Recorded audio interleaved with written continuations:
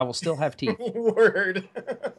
Well, the first thing I want to jump into is obviously E3. We have Tinks here. Tinks, give us a few minutes summary real quick before we jump into this. How your E3 was, your experience, how you got down there, who you went with, what some of the cool things you did, and how it went. Okay. So I went with two Resolute members, Chivlet and Boomslang. And basically, there's conferences and stuff before E3 even starts. And then so we went to the Bethesda conference, showcase, and the PlayStation one. So we were there live when all that was. We tried to go to the Ubisoft one, but there was, we didn't make it in. You kind of have to wait in this long line, and then you just don't know if you're going to make it in it or not. So then, and then we went to E3 for 3 days, and it's just super overwhelming. There's so much to do, and there's actually a lot of people there. So I didn't get to do nearly as much as I wanted to. I didn't get to play everything I wanted to, even in 3 days. But spent a lot of time on. Are the lines super long to everything? Yeah. Oh yeah, we waited. The things that we really wanted to do right when it opened, we went straight to it, and even then, we were waiting a couple hours to play a trailer. Tell everybody, Boomslang and Shivlet, what they have a podcast. Yes. Right. And so, what was the game they were going for? The Division, which is by Ubisoft. So, yeah, I just wanted everybody here. I mean, yeah, they're big into the Division. Obviously, those guys are awesome people, and they were super excited. If you want to know about the Division, go check those guys out. It's awesome. Yeah, they have a podcast.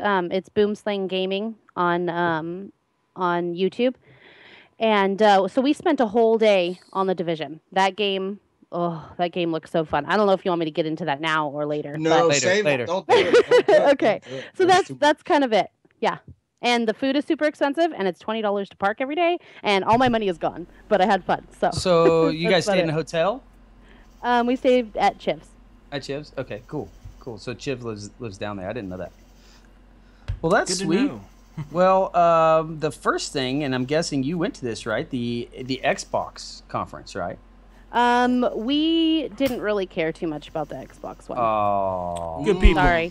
Sorry, Josh. Shed a tear for Josh and everybody out there. We had some issues. We had some issues with our hotel, so we were up super late trying to get that figured out, and then so we didn't get actually home until 4:00 in the morning, and we had to be there at 5:30 or 6. So we decided that if it was PlayStation, we would have gone, but yeah. Well, that's because all you guys play on PlayStation mainly. So right, exactly. Not saying that you guys. Actually, you guys also play on Xbox. You have an Xbox, right? I play a little bit, but I mean, not a whole lot. Not a whole lot. I got it for Halo, just to play Halo.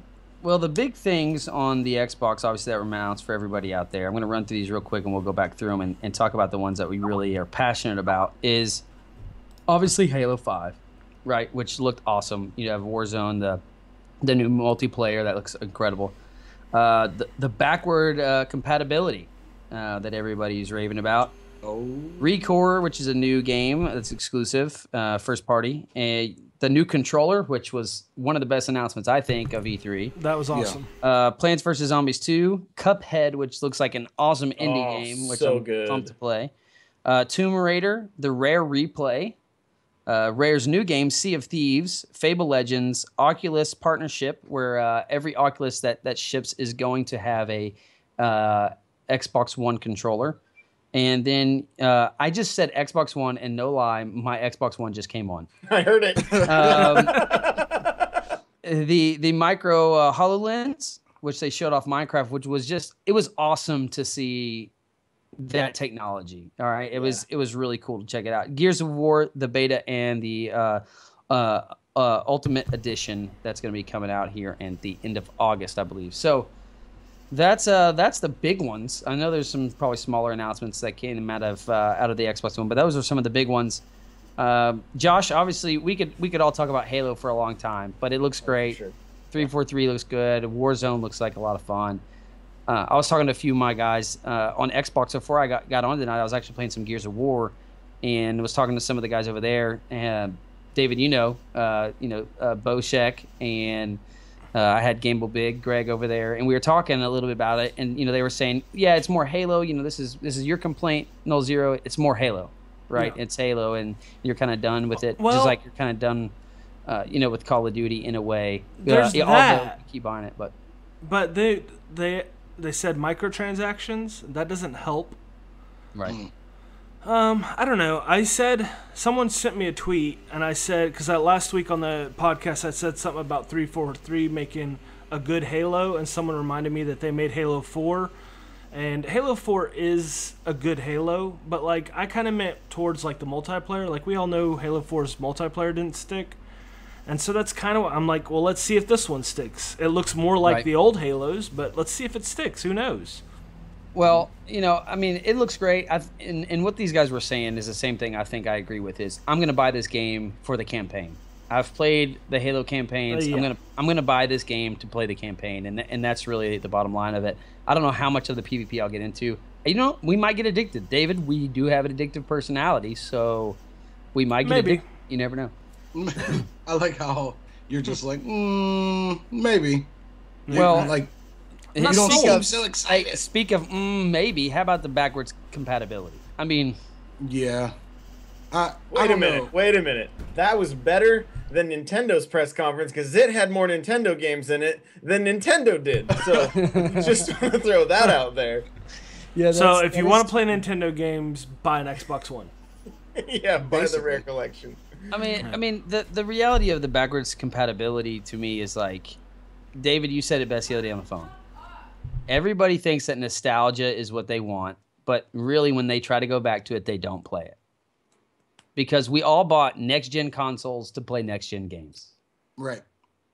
That's not true for everybody, because I still dust off my carts and blow the dust out and play my old... Tinks, are you going to play your Xbox more because you have backwards compatibility now? Is it really backwards compatibility though? I don't know what you guys went over. Well, it's no. Sorry, I didn't mean. I meant it like as a dig at Xbox, not an actual question. Sorry. Isn't it like a library, like what Nintendo did? It's just a library, right? You don't have to buy them over, but is it really backwards compatibility? I don't think it is. Well, they said it was, and then they said 100 games. It's like, who cares? Apparently, a lot of people care, dude. No, but see, this is what I told Troy. Playing old games. I do love playing old games. This is what I told Troy. The other day we were on the phone, I said, the thing about backwards compatibility is, I told him, I said, it's exciting for me because I have just about everything that ever came out to Xbox Arcade.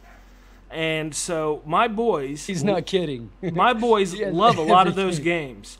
And they actually told me a few weeks back they would love for me to get an Xbox 360 again to play those arts. And it's like, okay, well, now I don't have to. So, wonderful. But, I'm like, at the end of the day, for me as a gamer, I'm like, at first I was kind of excited about it, and then I was like, but wait, I'm not going to go play these games. I think the biggest deal is anybody on the fence about that are sitting on a last-gen console that were waiting to make a jump. If you have a 360 right now, it makes the jump a lot easier because it's like, well, the games I've been playing on my 360, if they go backwards compatible, awesome. What I'm curious to see is, like, how many people do this and continue to play Destiny on they even emulate Destiny? And then two, who would continue to play the Destiny on there like that? And I'm just like, I don't know. Right. I just don't see I think a real good amount purpose of there. time.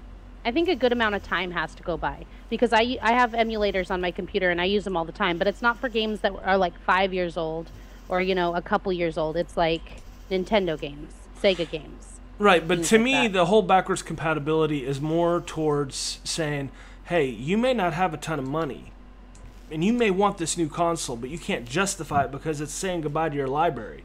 So we're going to do this. You're going to be able to buy the new console, go ahead and jump in there, but you don't have to say goodbye to the library. And like that could be okay to an extent, but like if you're playing Destiny on your 360, you can't play it there. And it's like, well, now I'm still going to have to boot the 360 up.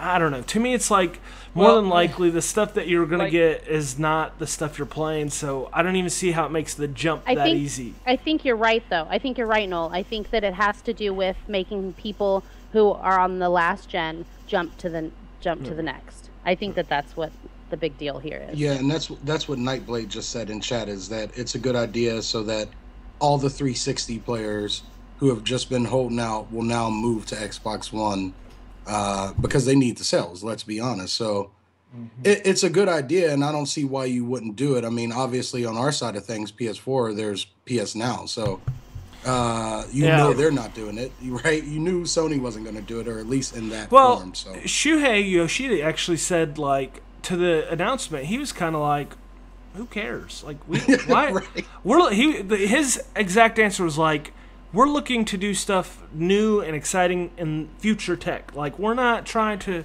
bring you back to what we had last gen."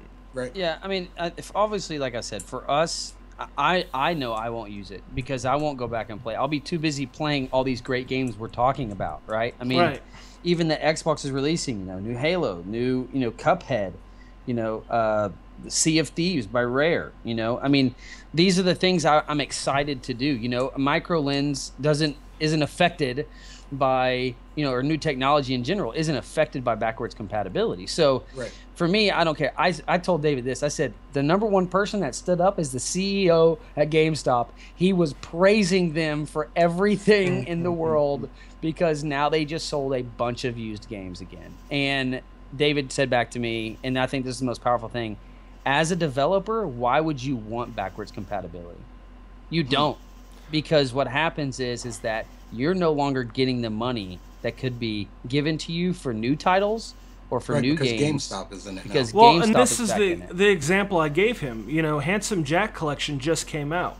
Well, if I have backwards compatibility, and they were showing Borderlands, for those that don't know, they're showing Borderlands. Borderlands is going to be one of the ones that they let you bring over. And it's like, well, okay, if I'm someone that doesn't have a ton of money, this is great for me, and I'm not trying, because I am definitely a guy that doesn't have a ton of money. Okay, so I'm definitely in this boat. But even here, I'm ridiculing it because for the developer, Gearbox, it's like, okay, well, we just put out a $60 Handsome Jack Collection, all the content, boom, you can have it on your Xbox One. But now we have backwards compatibility, and you can cut them out of the pie by going and buying the $10 Borderlands 2, which is plenty of content to play for a long time. And then buy the DLC if you see fit, or just play Borderlands 2 until you have your fill. I mean, I don't know. To me, it's like, for developers, I'd be like, you're not bringing my games back. I'm not signing no legal crap.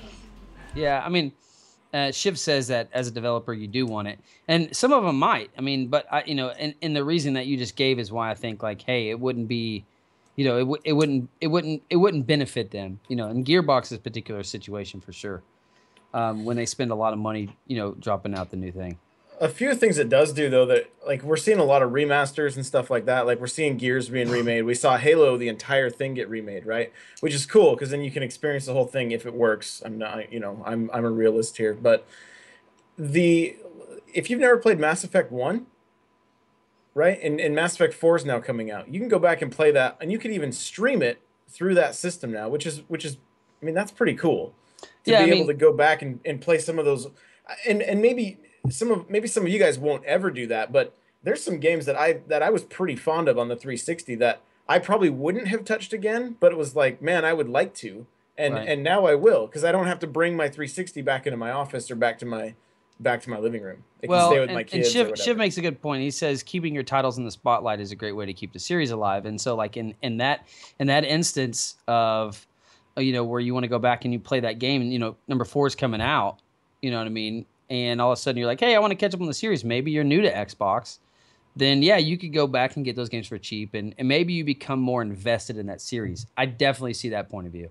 I mean, I'm not, and I want to say, just for the hate mail that's inevitably coming here, I'm not saying there's not a market for this. There's definitely a market. There's plenty of gamers that don't go online and play games online, that play just relaxed and play their Final Fantasies, RPGs, whatever, adventure games.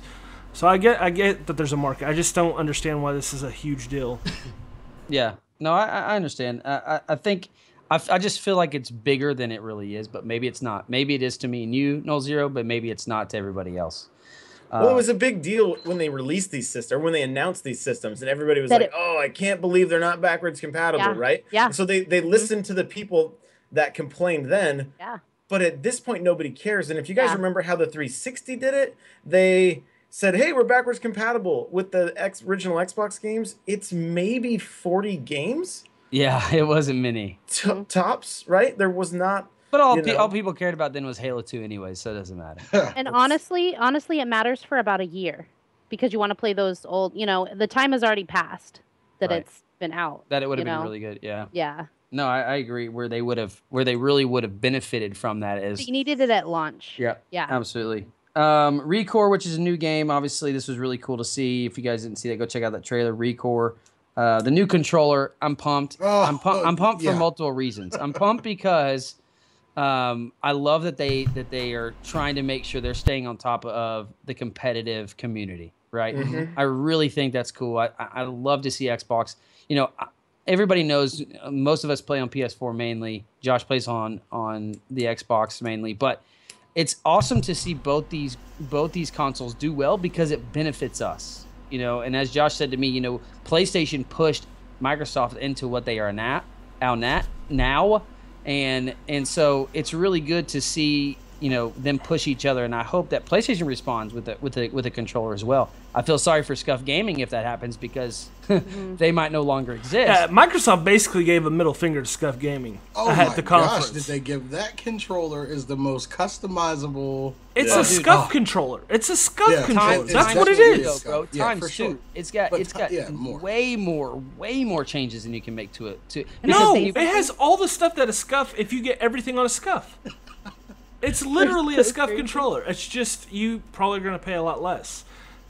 Go ahead, Tinks. I got to touch the controller. That's all I want to say. What do you think about it? It's really cool. It's really cool. I don't even like the Xbox controllers that much, but yeah, it's super smooth. It feels really good. What I want to know is the feel of it compared to the standard Xbox controller, because I know that every time I hear people talk about a downside to the controller is the way it makes your hands feel. Oh, it feels natural. No, it feels natural. Mm-hmm. Nice. Yeah, I hope so. No zero. Scuf controllers have one pad, one switch on the back of each side. This has two on each side. Plus, you have a switch on the back where you can program any controller. Not only that, you can actually switch out these concave and convex analog sticks on the fly. Scuf, you buy that's true. one. I mean, you do, but that's what I meant. Is you can all the options that are on this controller are options on Scuf controller. Maybe you can't get all the options in one controller with all, but I mean, they basically, it's like they went to Scuf Gaming and they're like, okay, let's see all the options. All right, make a controller that can do all of that. Yeah, as they did that, awesome. They sent. I'm sure they basically sent a letter to the CEO of Scuf Gaming and said, it was very short. It was like, "Dear Scuf Gaming, F you." Right. From Microsoft. We're taking Phil Spencer. Thank you. Destinot here from the chat was saying, just wondering from a price to performance ratio perspective, how much better can you game with the new controller over a standard one? And I want to answer that just from my limited experience with Control Freaks. And I'm going to say it's going to be night and day. The position of the thumbsticks, the feel of the thumbsticks, the responsiveness. I don't have to move my hands as much when I use my controller to get on target or to stay on target. It's almost, to me, I think it'll be. And it's different for every person, and that's why there's so many different Control Freaks at different heights, right? Because for me, I have smaller hands, so I used to use Control Freaks back in the day when we did MLG tournaments all the time when we were going around, me and David. But I don't use them really anymore on the PlayStation controller. It fits my hand almost perfect. But on this Xbox controller, on the top analog stick, a lot of people have complaints because these are breaking, they're snapping off because they don't turn really well. Okay, and there's a lot of complaints about that analog stick. Well, they're addressing it with this controller. I mean, you can you can adjust almost anything, and so it's really, really cool. Like I said, it makes me want to go buy one and play my Xbox more. So it might not have that effect on everybody else, but on me it does. And so it's $150. Right. It's steep. And it's a good value though. It's all magnetic stainless steel. And they've been running tests on it. The one D-pad, they said they've already rotated that thing 1 million times in their testing labs, and it's still going strong. So, I mean, basically, that D-pad, if you're into fighting games, that thing's going to be stellar. And they've raised those sticks, like you were saying, Troy. Like you can put different height sticks in there so that you can get it to where you like it. Yeah, I mean, to me, it's just it's a great move by them to say, competitive games, stay with us. We have a new controller. It's going to be rechargeable, for goodness sakes. Thank the Lord. So, I mean, look, overall, Xbox has been listening to the community, and they've done a great job at E3 showing, hey, look, and I'll say this now, the biggest difference between them and PlayStation, and I'll probably get some haters for this, is that Xbox showed stuff they're doing right now. Like this year or in the next 12 months, this is what's hitting their console. PlayStation did a lot of stuff like, hey, look, this is what's coming. This is what we have. This is what's planned out.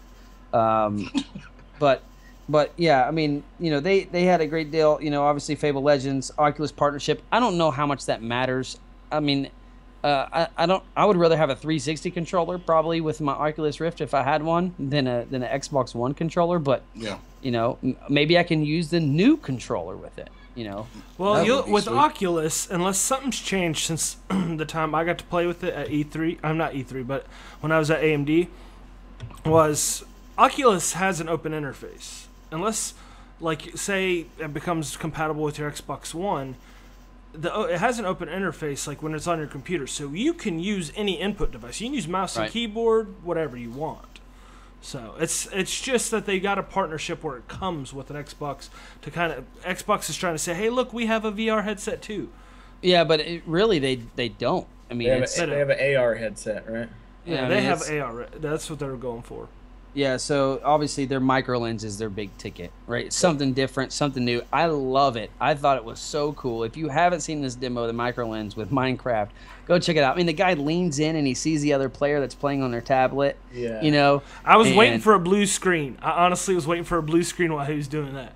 Just he leans in and then blue screen of death. Windows crashes. But man, it didn't. It was awesome, man. It was awesome. So you know, I was so happy to see that. That was awesome. I still say don't buy day one. No, but dude, listen. I don't think this is something they even put a time limit on, and it's good. What Xbox showed is, look, this is the road we're going down. They didn't mention nothing about Kinect while they were there, bro, and I applaud them for that. Like, I seriously applaud them for that. I applaud them because I don't care about Kinect, but the thing that I'm like, you say you support Kinect. Oh, we support Kinect. We support Kinect. Stop! Don't even say you support Kinect. If you really you don't. Get rid of the thing. Stop selling it at GameStop like as a Sony standalone. Saying they support the Vita. They don't do that either. Don't say you support it. Like, if you support it, then support it. But you don't. So stop saying you do. All they need to do with the new Xboxes is they need to take the microphone from Kinect and put it in the box so you can still talk to your Xbox. Because that's the only thing that I enjoy about my Kinect down in my living room is I can literally tell it to do almost anything when it comes to my entertainment center. You know why? It's so you don't have to click through 30 other menus to get to that once you learn. Yep. Well, but I'm even talking just like, for instance, though, like when you're playing, like today I tossed a nade at the feet of two guys in trials and watched their bodies cartwheel out of the tunnel. And and that was awesome. And it was like, I wanted to say Xbox record that, but I don't have the Kinect up here, so then it's the you've got to open up the menu and hit X. What's the process of hitting, like, if you want to record? I'm curious because I don't play a lot. You double tap the guide button and then hit X. Okay, so it's slightly. I mean, PlayStation. Steps in PlayStation. PlayStation is literally share, square, done. And the only reason I like the PlayStation a little bit better is because you're relying on a double tap as opposed to pressing a button. You know exactly what it's going to do. Yeah, I agree. I agree. And the one thing with Oculus, and I know I'm grabbing at straws here. If Oculus is going to succeed, it has to grab gamers. I listened to a number of podcasts talking about that very thing. If Oculus can get gamers, that thing's gonna go. And so, if they don't, they're gonna be in trouble. That's not said. That's not said. I heard you need a Kinect to send a friend request. This is a joke for everybody that wants to know because I have been playing on my Xbox lately, and literally anybody that's on Xbox can definitely agree with me. To go add somebody as a friend that has added you is a beating. And Josh is like, unless you use the phone. So I downloaded the app on my phone. I've been using it, so I haven't had to go through those 30 steps. Because that's why they did this. They're like, look, we'll make it to where that the only way to use this system is if you use Smart Glass or a Kinect. That's it. No, dude, here's the deal. Josh actually said it the best, and we'll move off this. But Josh said they developed this console to work with a Kinect because they did originally. They wanted you to learn all the commands and then be able to say it really quick, and it will jump to it. And it does work better if you do that. It really does, because it definitely is more clunky if you're guiding. If you do that and it actually hears you right. It does pretty well, though. It does pretty well. Sure, but I've had my issues with when I had a Kinect of Xbox turn off, Xbox turn off. Like, come on. Tinks, you talking to your Xbox a lot? I mean, you yelling at it? I don't really play my Xbox. She's like on a lonely night with a glass of Merlot. I speak to my Kinect. Xbox play. I just say dirty things to it and it doesn't answer me. It's just like anyone I've ever dated. So you know. Wow, that's awesome. Oh, that's good. Well, obviously the last thing was the Gears of War, which, I've been playing the beta. I actually enjoy it. I wish they would let me play with friends. For those of you out there that haven't played it or haven't got a chance to play it, you can't actually play it with friends, which is disappointing. Yeah, it is. But it looks great. It feels great. It looks great. It looks like Gears. It doesn't feel as good as being able to wall bounce in Gears 2. No, but it's Gears 1 still. It is Gears 1. I don't fault it there. Look, I said it to, I think, either Josh or you, Troy. When it works, when I didn't have problems with lag, oh, beautiful. God, listen to those bodies explode when you get that shotgun shot or you get that snipe shot on the head. Oh, it's fantastic. But I dealt with quite a bit of lag, and that's disappointing. And I get it's beta, and maybe it'll be different in the Well, retail. I think they're doing this so they don't have, and Josh actually said this to me, they're doing it so they don't have a Master Chief release situation again. And I obviously Rob Ferguson doesn't want to have that. And they won't. So well, I don't even think. I agree. I think it's more than just a Master Chief, but it's just a way to start testing now for Gears 4 servers. Well, and then you got the Ultimate Edition, which I'm super excited about. I think it's going to be great. It comes out in August. I'm probably going to get it. And David said, well, the Taken King comes out right after it. I probably won't get it.